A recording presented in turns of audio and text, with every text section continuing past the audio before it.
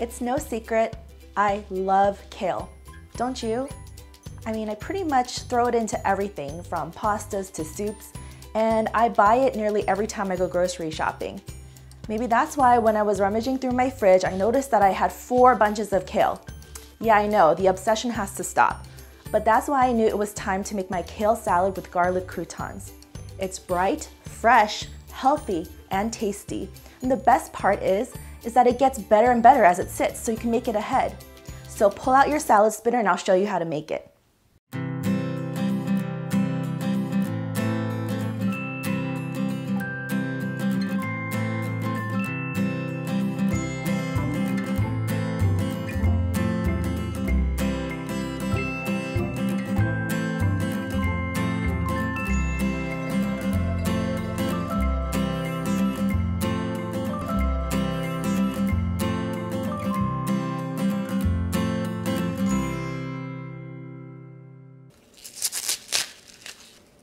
I know everyone's into kale these days, and I can understand why.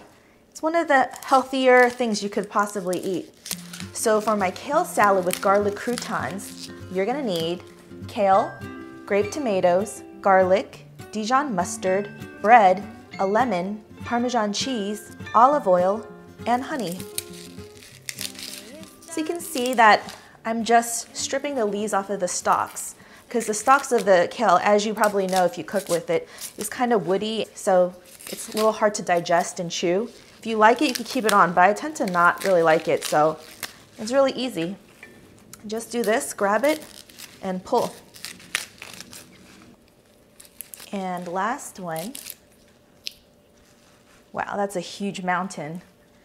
Now you're just gonna kind of scrunch it up in your hands and make little thin ribbons. And the reason you want to make thin ribbons is because kale is kind of a tougher leaf, so it just makes it easier to chew and turns it a little bit more palatable and soft. Okay, and we're done.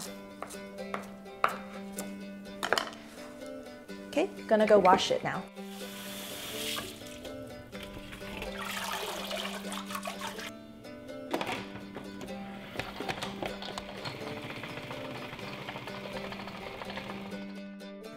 Nice and dry. Dump your shredded kale into a large bowl, but don't worry if you don't have like the hugest bowl in the world because it will shrink down. You could always use the bowl of your salad spinner too, just rinse it out first.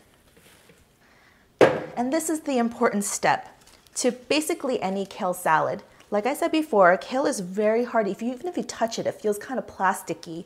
And so you need to break down the fibers. So what you do is you get a little bit of olive oil, just a drizzle, and then some salt. And this isn't really to season it, so you don't have to go crazy over it. And all you're gonna do is give it a little attention, some TLC. And all I'm doing is scrunching it, and it's so satisfying. Do you hear that squeaking? That's why a lot of times people say that they make a massage kale salad, and that's all this is. And look how much it shrank down. Already I could tell it's so much softer. I'm interested to know, do you guys eat kale salad already? Or what's your favorite way to eat kale? Comment below, let me know. And I'm just going to leave this here and let it chill out while I chop some tomatoes and then make a vinaigrette. I'm just cutting up some grape tomatoes that are washed, and I'm filling it up to see if I have about a cup when it's halved. So that's pretty much most of a container. And if you have more than a cup, that's totally up to you. I just think that this adds a nice little burst of sweetness and freshness against the green kale. It's totally up to you if you want to add more vegetables or other things to your salad. Now, let's make our vinaigrette. I just minced up 1 clove of garlic for our vinaigrette, and I'm gonna make a Dijon honey vinaigrette because I think that it just balances really well against the bitter greens of the kale, and it actually makes the kale not taste bitter. So you have your lemon, and you know my thing, I really think that everyone should zest their lemons before you add the juice. Get more bang for your buck. I'm kind of greedy, so I make sure I get like every last bit. Okay. And now the juice. Rolling it releases more of the pulp and the juice. If you don't have one of these guys, don't worry about it. It does kind of squeeze out every last drop of the lemon juice, but it's totally fine if you just use your hands and catch the seeds. Ooh. And don't worry about that raw garlic being in there, because the lemon juice actually makes it less spicy. Kind of marinates the garlic, softens and mellows it. If you didn't have a lemon, you could use vinegar. Maybe about 2 tablespoons of vinegar would do the trick. You know me and mustard, remember what happened last time? About 1 tablespoon. Now we're gonna add a tablespoon of honey, and this balances out the lemon juice. Gives it a little bit of sweetness without being overly cloyingly sweet. And then a 1/4 cup of olive oil. And the two-handed action of whisking while streaming. And the honey and the Dijon acts as the emulsifier in this situation. And it's all emulsified. I do this little bowl spin action sometimes too. Remember, with vinaigrettes, homemade vinaigrettes, you do want to season with a little bit of salt and pepper to taste. If you don't know what to taste means, start off with a 1/4 teaspoon and go from there. Okay, so that's about all she wrote. Time to give a little dressing to this salad. The kale's gotten a little bit softer as it sat there in the olive oil and salt, and that's perfect. But if you taste it right now, it still has a hint of bitterness, which is kind of unpleasant, but it's much softer, so that's good. So you're gonna get your sharp, balanced vinaigrette, and you're gonna pour about, I would say 2/3 of the dressing over the salad first. Every head of kale is different, and so yours might be kind of small, and you don't want to put too much dressing on it. It'll be kind of too salty, too flavored. So I like to go about that much, and then you can kind of let it sit and do its thing. It's kind of like marinating in a way. This is great to make a head because the leaves are so sturdy that it can just take this dressing and just sit and sit. And there you go. So I'm gonna move on to my garlic croutons.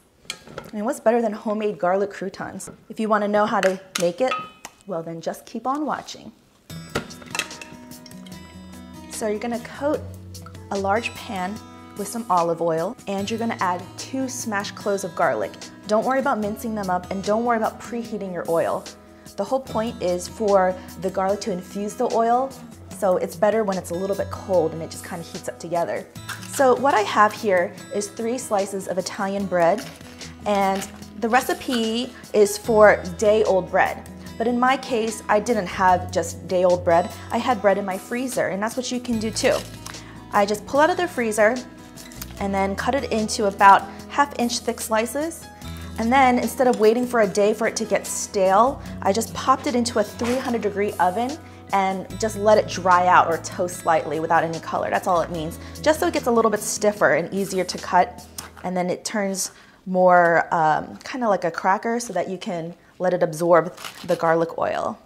And I'm using 3 pieces, but you know, most likely I'm gonna probably have a lot of croutons and maybe too many croutons for your salad, but that's okay because you're gonna snack on them while you're making this anyway.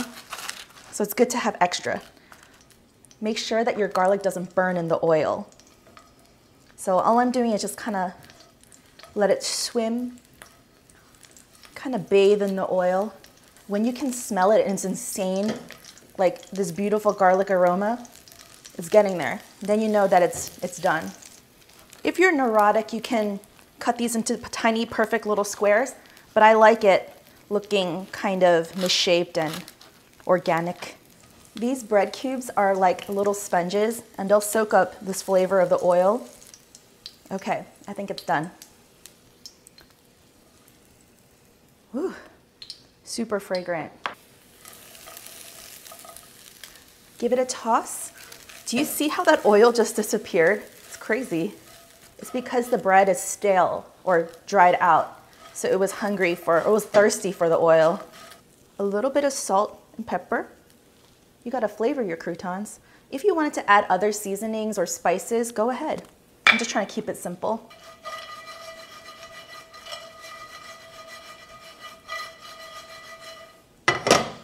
I just did that to show off. Just kidding. Not really, maybe. Now you're just gonna let them brown just a little bit. You don't want them to turn really brown, just a little bit golden brown, just toasty and crunchy. Do you guys like bread in your salads? Croutons or bread pieces? I think I do. I think that's why I like Caesar salads.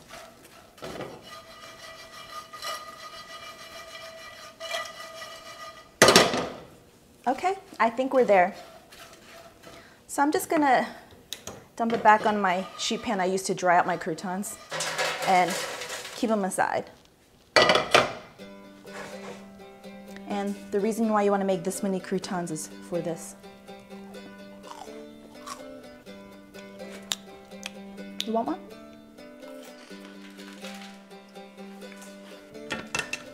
Okay, now it's assembly time. So I'm gonna taste a little leaf. It's been sitting in the dressing for a little bit while I made the croutons.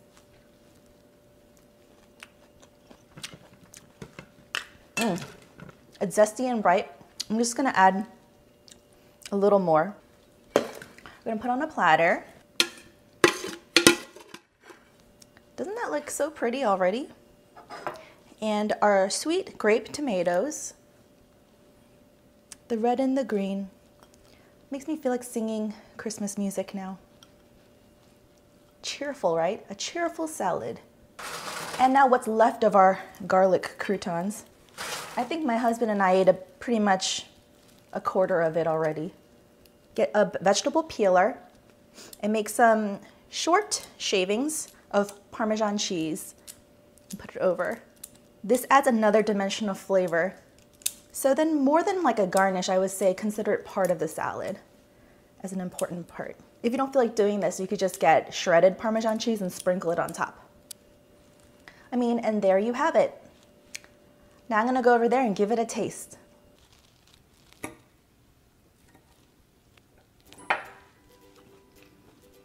The only thing I could describe this salad is zingy. You taste a hint of that one garlic clove permeating throughout everything. And even though there's honey in it, it's actually not that sweet. It just counterbalances out the bitterness of the greens. And there's not a hint of bitterness in it at all. And because you massaged the kale, the leaves become almost as soft and tender as butter lettuce.